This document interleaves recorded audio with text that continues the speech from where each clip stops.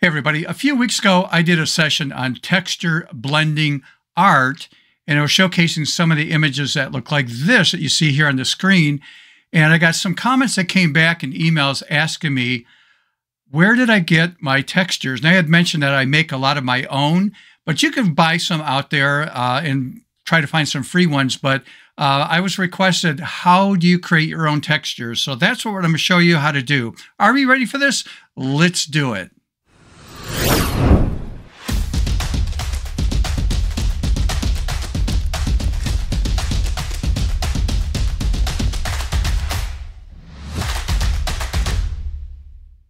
Hey everybody, welcome back to the channel. If you're new to the channel, this is dedicated to photography and as a photo artist pushing ourselves out of the box creatively. All right, now this session I was requested to actually show you how I create my own texture overlays to use in my artwork. And again, you can go out and buy your own if you want, but again, you're spending money. You could spend some time to go find some free ones. The problem with free ones a lot of times is that they're low res, but you could sample them up. But I think there's a lot more self-satisfaction in knowing that you created your own textures that you're using in your project. So I'm going to share some options and ideas for you on how to do that. So let's get started.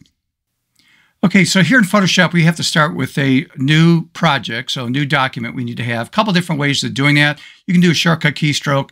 And then if you're on a PC, it's Control-N like a Nancy, Command-N on a Mac, or just go to the File drop-down menu right here and select New. And then I'm going to make a suggestion for you because most of the time it hits like your default Photoshop size. Let's make this 12 inches wide as a width and 8 inches as a height. And let's make sure our resolution is set at 300. The reason I suggest that is I have purchased things in the past and that they tend to be that size. You want good quality as a starting point for your overlays and textures. So I'm just going to choose Create, and this is going to be our starting point. So let me move this up here. Now I want to fill this in with a base color.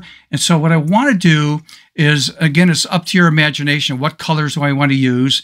And again, all this stuff is guidelines. So over here on our swatches, your default is always black and white. I'm going to click on the black. That opens up the color picker. And I'm going to choose a base color that's in the green area, something that's sort of a muted green. Push that down, something like that.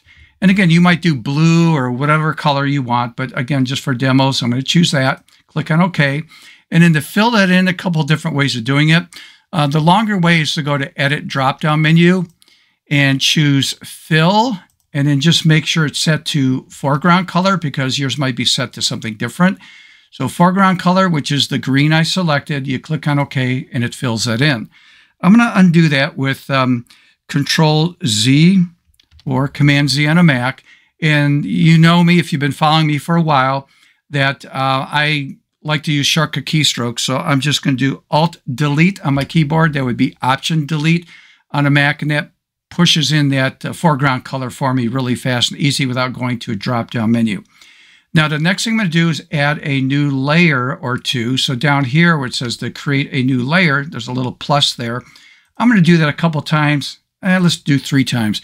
Now, you're not limited to 3. I'm just want to show you the logic behind this, and it's up to you to mix and match all the different things that I'm going to share with you. So I'm going to start out on the very first layer right there, and I'm going to pick a brush.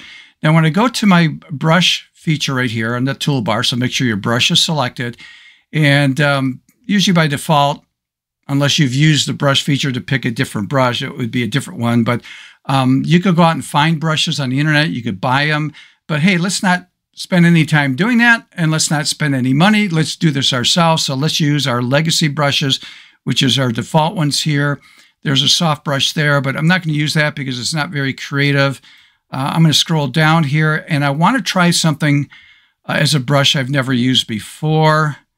So let's move down here, and I'm going to choose, let's keep scrolling, Steve.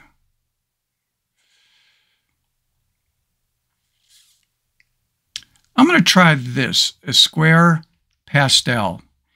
And I need to, once I select that, so let's close out of that, I need to select a color because I want to paint on this layer, layer 1. And obviously, if I'm painting with the same color, we don't see anything. So I'm going to click on that and choose a different color. And I'm going to choose something like, let's go with this color. So it's a little bit lighter green. Click on OK. And here's what's going to happen. If I click and drag with this brush, this is what I get. And that's not very creative. I want to do something different. So I'm going to do Control Z or Command Z to undo that.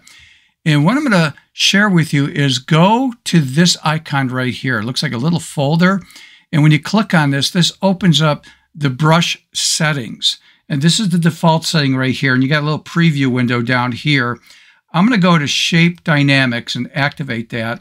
And I'm going to push the angle jitter. Now, when I slide this to the right, watch what happens down here. So I click and drag that, see what happens? So I get something totally different. And you can go as far as you want, or, again, this is something you play with. Then I'm going to go over here to scattering, and let's choose a scatter and see what it does there. And the count, see if that does anything. Yep, oh, way too far. So I'm going to leave that. I'm going to just leave that alone to 1 right there. So let's say that's what I want. And then I'm going to close out of that. So now watch what happens when I click and drag with this. See what happens? A little bit more creative. It's sort of scattering all over the place. And then it's just up to you. I'm not going to paint the whole area. It's just, I'm sort of like just dropping in certain sections. Just like that. And then when I'm done with this, again, these are things to consider. And that is, I'm on this layer again. We can go over here to blending modes and play with blending modes to see what we get. So as I scroll through here, I might like a linear light, let's say. And then again, you can pull the opacity down by clicking and dragging to the left or right. I'm going to leave that at 100% for right now. And then, again, these are options. I'm going to go to Filter drop-down menu, and I'm going to choose Blur as a category, and I'm going to choose a motion blur. And then I'm going to play with my distance. And I'm going to play with the angle. Let me change my angle. And again, I'm just playing with this. If I go too far, yeah, maybe about right there. And again, this is your judgment call, and select OK. Now I go to another layer and I repeat the process, but I want to choose different things. You could change brushes, but to save time, I'm going to keep using the same brush. But I want to change the color, obviously. So I'm going to click on the color picker again down here. So I click on that, and I'm going to choose something more in the yellow area, something about maybe like right there, and then click on OK. And then again, I'm just going to go in different spots here to drop in the colors. I don't have to fill in the whole thing, but again, just something a little bit different. And then again, I'll go to blending modes and play with that. Maybe multiply. Let's see, lighten, screen, dodge.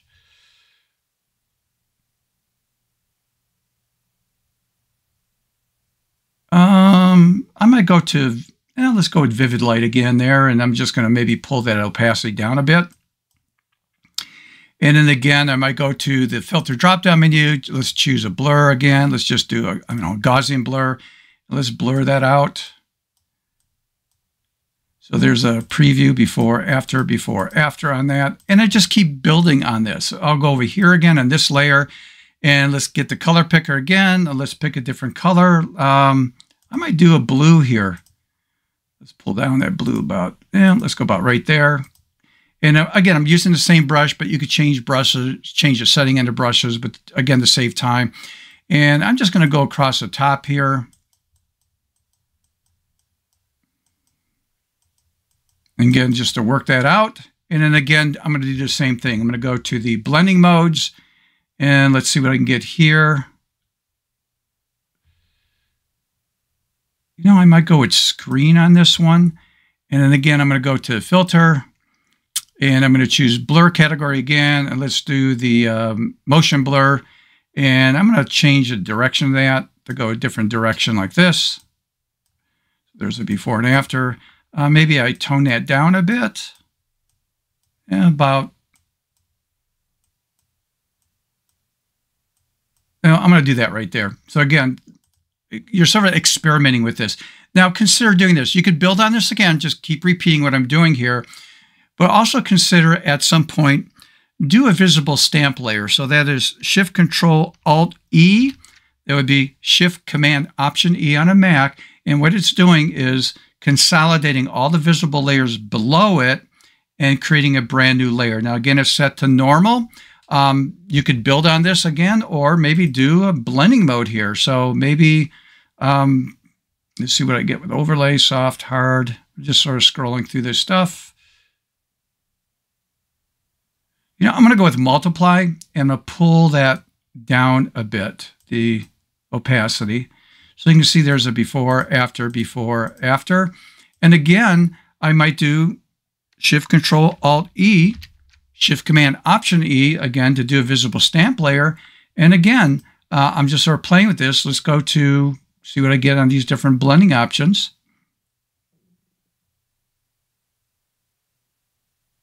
Maybe I'll go with soft light right there so you can see it before, after, but that might be too intense. I'm going to pull the opacity down. And again, I might apply a blur. So there we go. You might apply a blur to that and just keep building on this, playing with this, add different colors till you get what you want. So in this example, I might add, let's say, I'm going to add another layer there. And let me choose a little darker blue here. Actually, I'm going to go with, I'm going to go with a darker blue, just again to play with this. I'm going to come down in this area here, in these certain spots, and just drop this in. Okay, not right or wrong. And then again, let's do a blending mode. And I'm going to go with screen on that one, I think. And I am not going to pull the opacity down. I'm just going to leave that alone. And again, I'm not going to even use the blur tool on this one. So hopefully you got the idea on this. And then what I'm going to do to finish this off is I'm going to do Shift-Control-Alt-E again. And then I'm going to come down here to, let's go to Hue and Saturation. And here's where you get to say, okay, this is a little bit too bright. So let's pull this down a bit. And then let's maybe pull down the saturation, or maybe you want to push up the saturation. So I'll push up the saturation a bit on this, on the colors. But again, the lightness maybe muted down a bit. So this is before, after. And then that could be my first, custom overlay texture I just created. Then come down here to File drop-down menu, choose Save a Copy. Save it as, let's come down here to the little pop-up menu, a JPEG. And then put it in the folder that you want to, keep it at, give it a name. I'm not going to, give it a name. This is just for demo. Click on Save. And I just want this at a full resolution. And then click on OK. And then I'm done with that. Now, again, consider doing this. I'm here at the very top. And I'm going to come over here to my properties of the hue and saturation right here. And you could change this by just moving the sliders around to come up with something different. So a different look. Now that's too intense maybe in the colors, but again, you might want to come over here and say, let's pull that saturation down a bit. Let's pull the lightness or darkness down or up. And then you can come up with a different color spectrum and use that and save that out. So it's virtually unlimited. Experiment with different brushes, different blending modes for yourself, different blurs. Drop in, visual, a visible stamp layer, should say. Play with hue and saturation, and just experiment till you get what you want, and then save it out as a JPEG. So hopefully that makes sense. This is the way I create my own custom textures instead of going out and buying some, which I have in the past. But I find I have greater satisfaction when I create my own look and feel and start applying that in my projects. All right, hopefully you've learned something. If you could do me a favor, if you have, and that is, please like the video, subscribe if you've not subscribed, hit that notification bell. Next time I upload a video. This one I had to sneak out really fast because my normal videos are on a Wednesday, but I got a lot of private emails asking, yes, could you please show us how you create custom texture overlays so I can use them in my projects. All right, so with that out of the way, let's end this right now, and that is like I usually do, and that is let's get the camera out. Let's take some images out there. Let's make mistakes. Why? Because we learned from making mistakes. Until next time, let's think creatively out of the box. See ya.